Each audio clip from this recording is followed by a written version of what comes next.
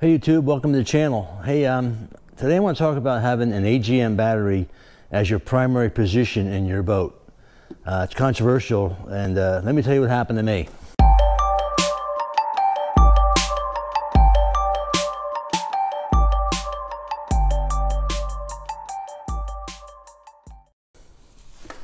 Okay, so I'm out on my lake and I'm using my big motor, my AGM, my lead acid battery.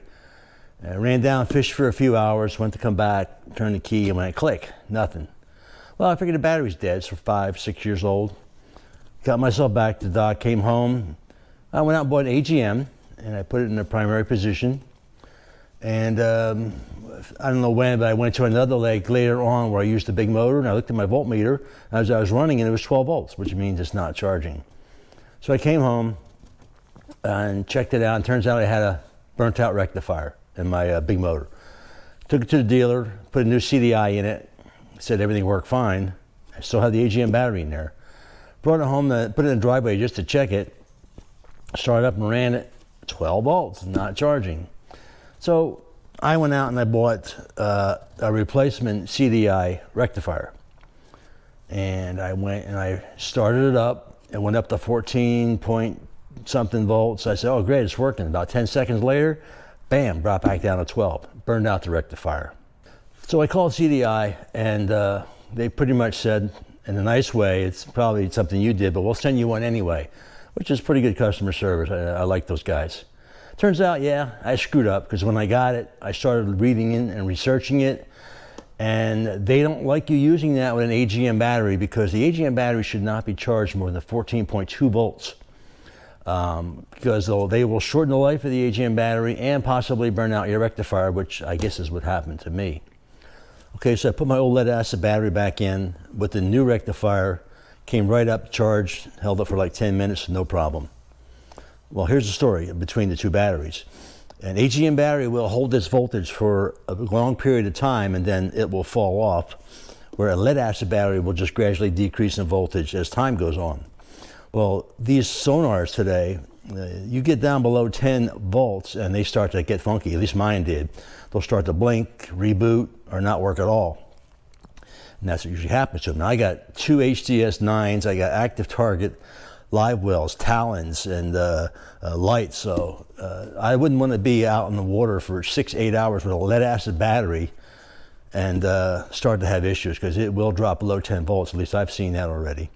So that's where the AGM pays off. Now, if I mentioned before, I'm in PA, so 80% of my fishing is done with a kicker motor or electric.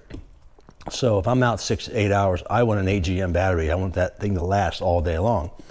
If I'm going out on a lake where I can use the big motor, then I would run the lead acid. So what's the solution? Swap the batteries depending on what lake I'm going to go to? Yeah, that's what I'm going to do. And got to make it easy to do, of course, and let me show you how I did it.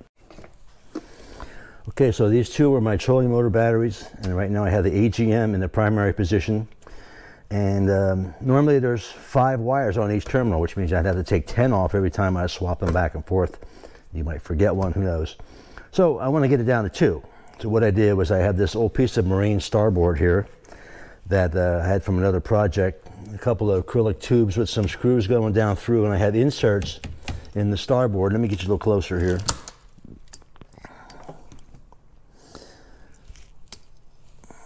I have inserts in here, so there's nothing protruding down to the gas tank. There's actually an 1/8 of an inch gap between the bottom.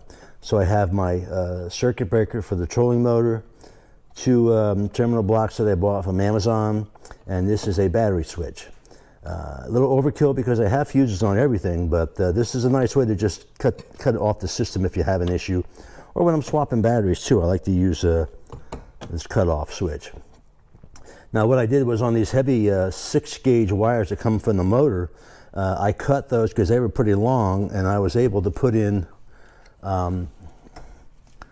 these terminals here with a Bernzomatic and solder and some shrink tubing.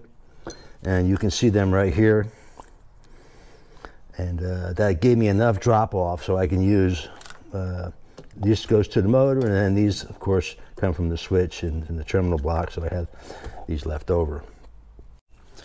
Okay, so what are the caveats in all this? Well, below there you can see my Ming coded charger, and I'm going to have to tell that whether I have an AGM or a lead acid in place, because it will charge differently. It's not going to overcharge the AGM.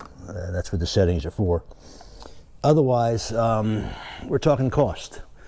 So the lead acid battery costing me as much as a rectifier, so that's a wash pretty much. And let me show you the rectifier. This is the CDI rectifier, which works great, at least so far. Pretty happy with that. And so if this has ever happened to you guys, or you've heard of it and you had this issue, boy, I'd like to know some opinions, because the pros don't do this. The pros, well, they're using big motors all the time anyway, but they're using AGMs and they're using lithiums. Of course, they probably get them for free, but I never hear anything about that. But if you do your research about the lead acid versus AGM, you're going to see that there is an issue there. So I'd love to hear comments and let me know what you think. Thanks for watching, guys.